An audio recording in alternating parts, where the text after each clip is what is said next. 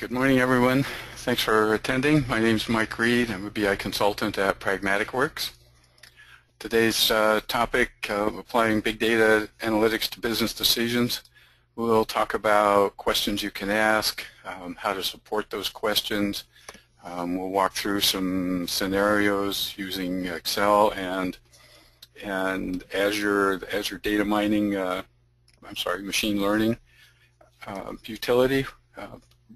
Really interesting stuff, and then we'll do a quick recap on what we talked about and what we think we can do, and potentially how to set out about implementing a solution. So let's get started. So what questions can we ask?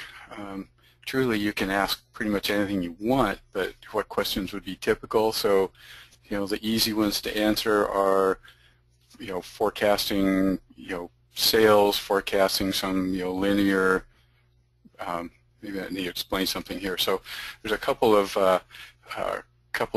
data science terms, if you will. There's linear variables and there's discrete variables, much like, your functions and your SQL Server functions. Discrete indicates that there's some limited set, and continuous would imply that you're looking at a time series or you're looking at age, where it's, in theory, that stops at 100 and something, but it can be any value in between. So there's a theoretical infinite number of values in between. So depends again on what you're trying to do. So forecasting usually, whether it's sales or number of employees or number of stars in the universe, whatever, usually refers to some sort of continuous variable as the predictor. You could be looking for sequences. You could be looking at how is somebody using my website. This is one I've talked to people about quite some time and don't see analyzed all that well. You can get a little bit of this information from like Google Analytics, but not a lot. You can't really see the path that somebody took to get to a page, and more importantly, you don't always get to see what's called a conversion. Did the viewer actually take the intended action, whether it's going to another page or clicking on this this ad to buy something? Was there did they do what you need to do? What you wanted them to do. Analyzing machine data, looking for sequences of events that predict that indicate. It's not really, when you're analyzing, it's really past tense. It's indicating a failure, and then using the model you've built to look for those patterns and predict a failure in the future.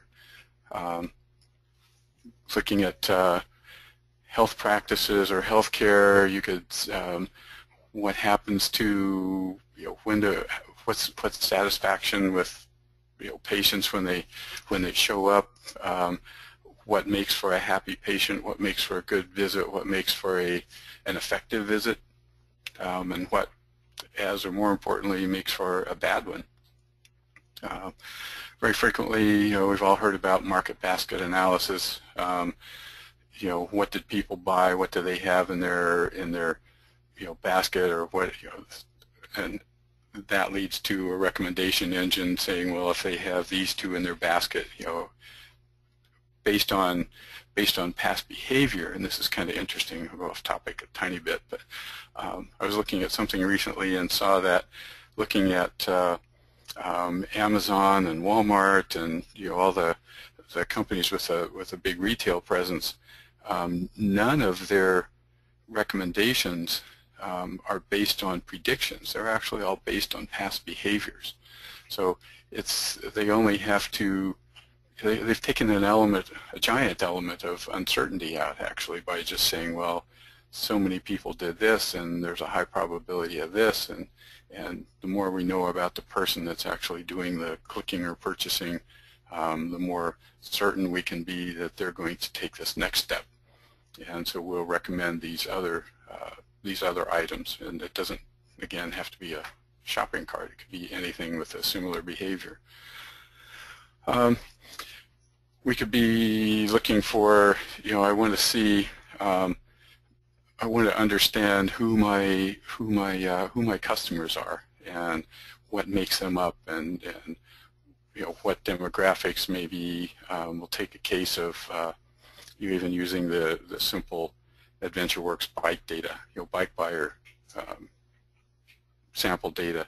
If you take your sales information that this person bought a bike, and you link that back to demographics about this person, and you link that to some geography information, and then adds in some data information, you can reasonably well predict what your sales would be, or what you might want to market, when and to who and where, literally across the planet.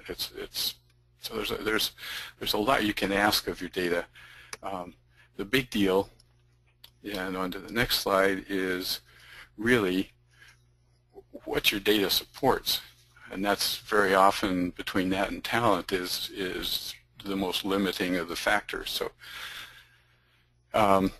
patterns, you're typically looking at, almost anything can be evaluated for a pattern. The issue is that you may or may not have, your data may not be disparate enough, there may not be enough of a change in the patterns for some utilities. I've experienced this in Excel once in a while, to actually be able to detect a pattern. It may come back and say, well, they all look so similar that